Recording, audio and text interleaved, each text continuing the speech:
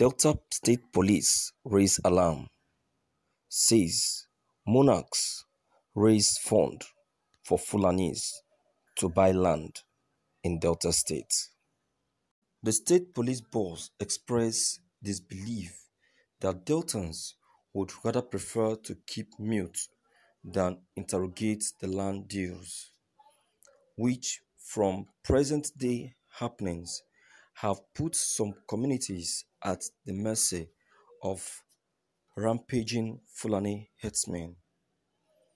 His words: one of the traditional rulers at one time was so perplexed and ran to his counterpart with regard to the way and manner he was giving Fulani sanctuaries with reckless abandon. Are they giving the land for free? We are aware they are collecting money from these Fulani herdsmen, and people are not looking at all these things. We started suspecting herdsmen have been on rampage in Delta, especially in Ibuzo, Isele Azagba, Okpanam Azagba, Ogwashiku, and before now in Oweru Kingdom. We want to know when, as a commissioner of police, you will be able to stop hostage taking and kidnapping in Delta State. Inowa responded, first of all, I want to tell you that as police, it is our constitutional responsibility to protect lives and property. Crime and criminality thrive everywhere. What I am trying to say is that there is no society all over the world that is isolated from crime. Our 100%. However, our ability to bring criminality to tolerable level is what makes us as a security force. So people should stop saying or looking for government to provide absolute security for them. If all the security agencies would come together, they cannot give 100% security without the tacit cooperation of members of the public. Absolute security is possible.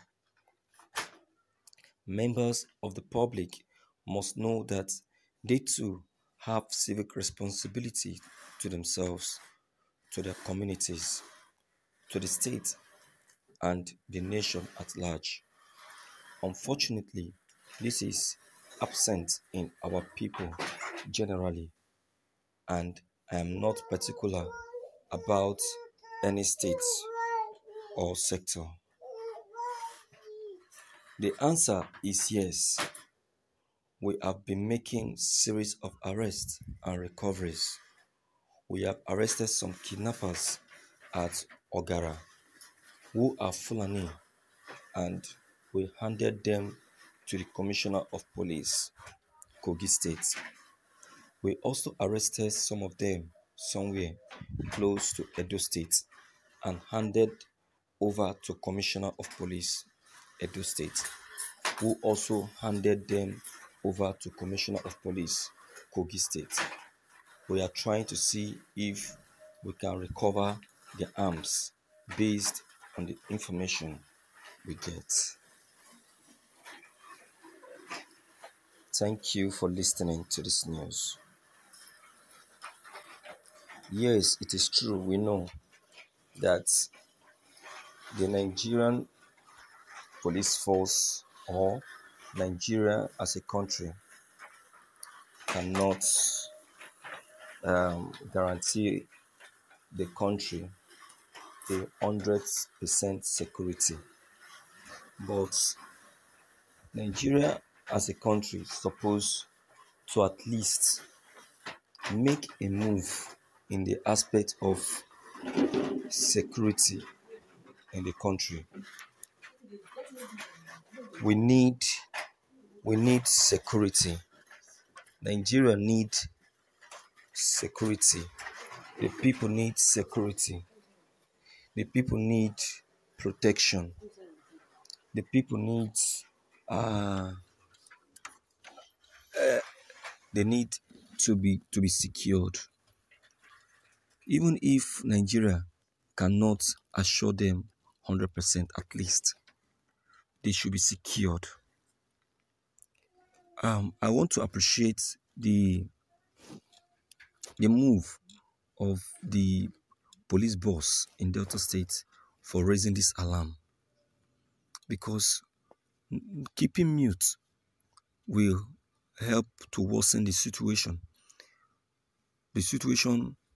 which these monarchs in Delta State are doing by making fund available for these Fulanis to buy land for rural settlement.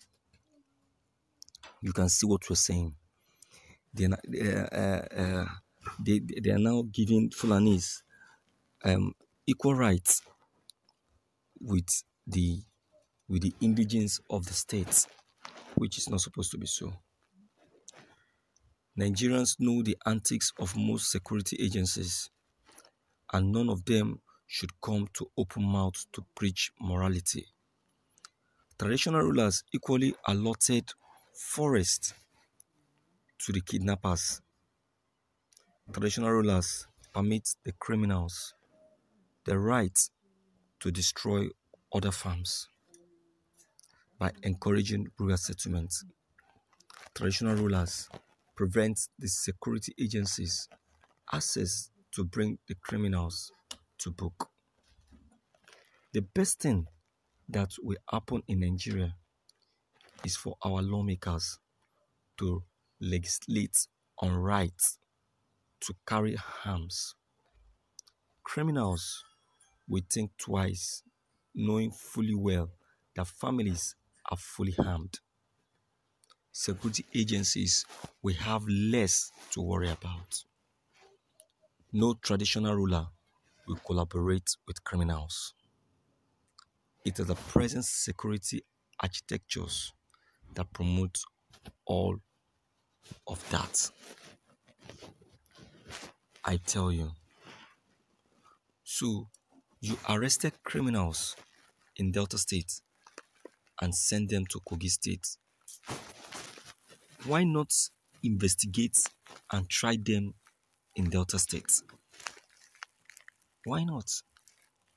We know they were not transferred to Kogi for trial, but we are released through the back door, and that is just the truth.